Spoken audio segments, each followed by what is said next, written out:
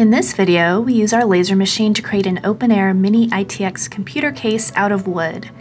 We show you all the steps from laser cutting the wood to assembling the computer and include some fun mods in between that take advantage of the unique look of the case. This is the second computer project we're doing that uses the same case design. This time, however, instead of acrylic, I'm going to make the case out of wood. I think this will give the computer a completely different look. Even though this was the same design as the acrylic version, because the wood thickness was a little thicker, all the joints had to be adjusted in the cut file. So after making the adjustments, the design was quickly checked for fit in Fusion 360.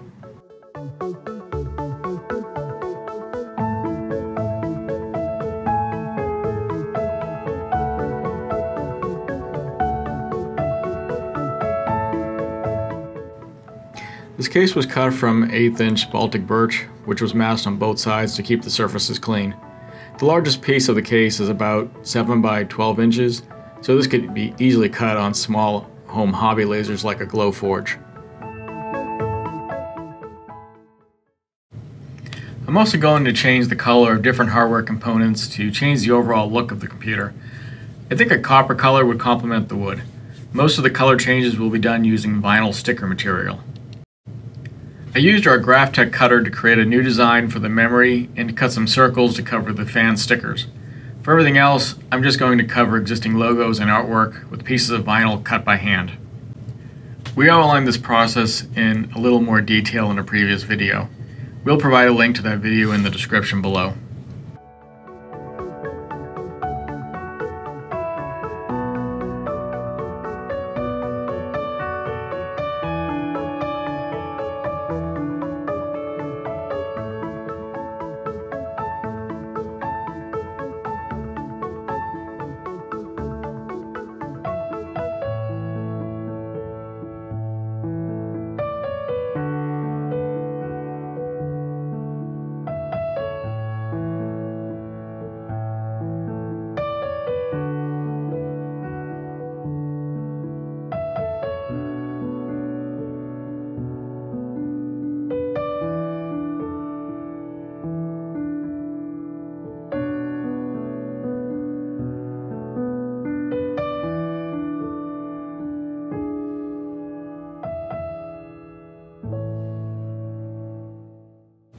Before the motherboard will go into the new case, there are a few components that will be easier to add now while the motherboard is out and more accessible.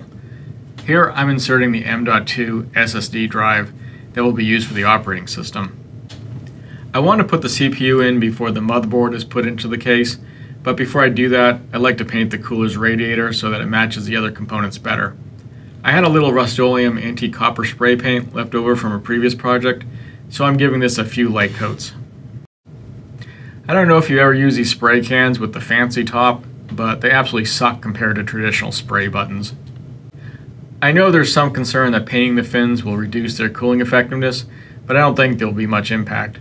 I looked at a number of sources, including other YouTube videos, and the general consensus is that the paint won't have a significant impact on temperatures. I'll check them later to be sure, but I'm not too worried. Also, I believe that by having this all open to the air, this will offset the extra heat that would have been generated in a typical enclosed case. Now that the painting of the radiator is done, I'm able to add the CPU and cooler. The CPU was inserted with little to no fanfare. I then just had to add the cooler's bracket needed for the AM4 socket setup.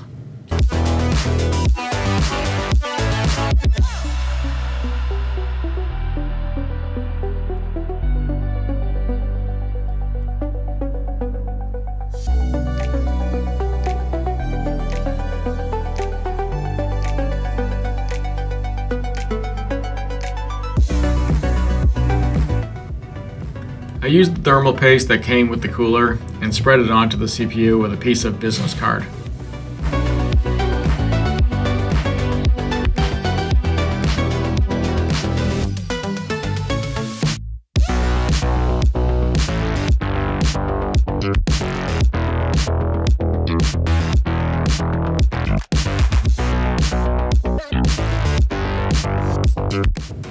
The cooler attached to its bracket with 2 screws. I tightened them each a little at a time so that the cooler evenly seated itself and didn't put too much stress on any one area of the CPU.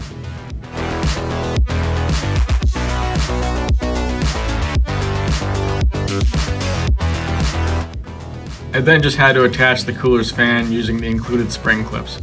The fan was oriented to push, not pull, air through the fins.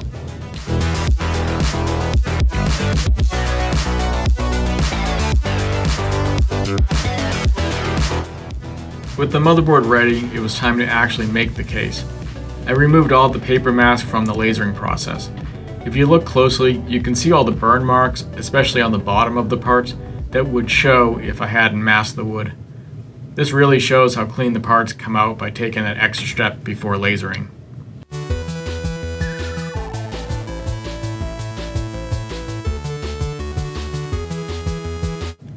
I used a regular wood glue to assemble the pieces. Any excess glue wiped off pretty easily.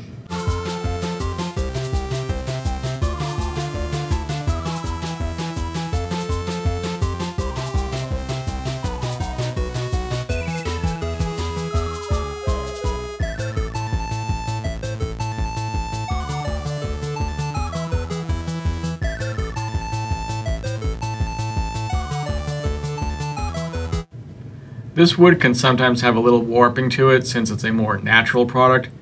The case uses small enough pieces that warping isn't very noticeable, but I used some small clamps to help keep the pieces together while they dried, just in case.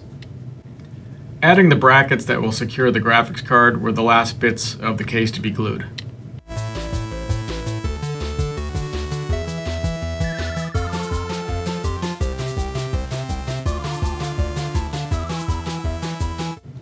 The case was all glued together, but I still needed to put together the adjustable front fan bracket.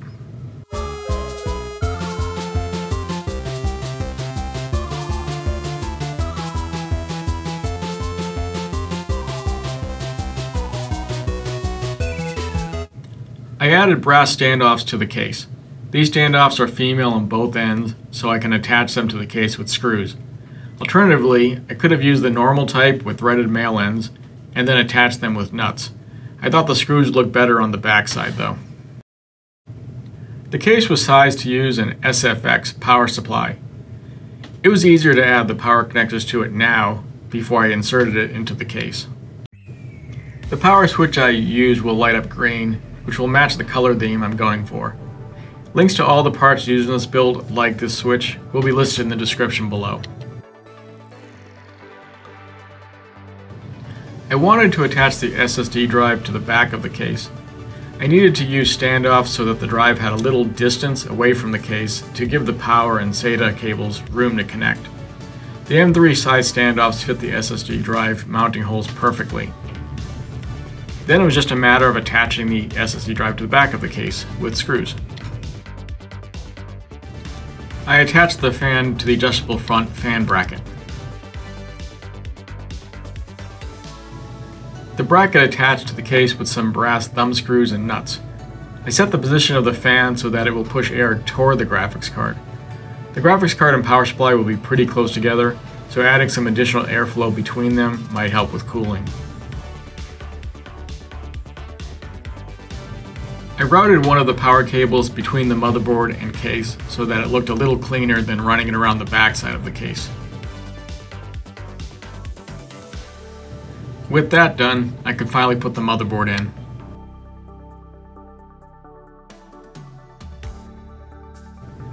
Plugging in the computer power switch to the motherboard's front panel pins requires better than 20/20 vision, of which I definitely do not have.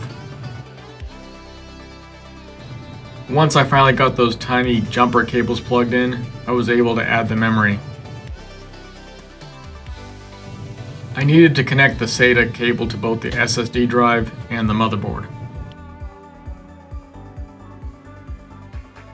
And then I had to run the power cable to the SSD drive. Somehow. Things were starting to get a little tight. That's what she said! The wires were hanging out, and not in a good way, so I wrapped them up and tucked them away.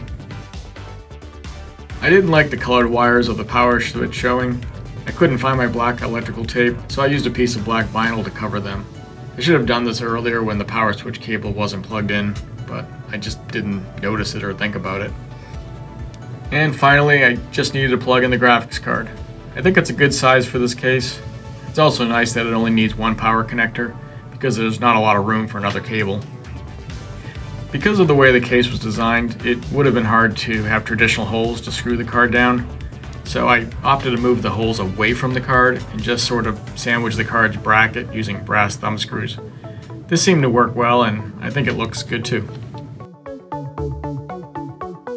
Yay! Thanks for watching. Let us know in the comments what you think, and if you've ever thought about doing a project like this. Don't forget to like, subscribe, and click the bell to get notified of future projects. We have more computer-related projects coming soon. Stay tuned.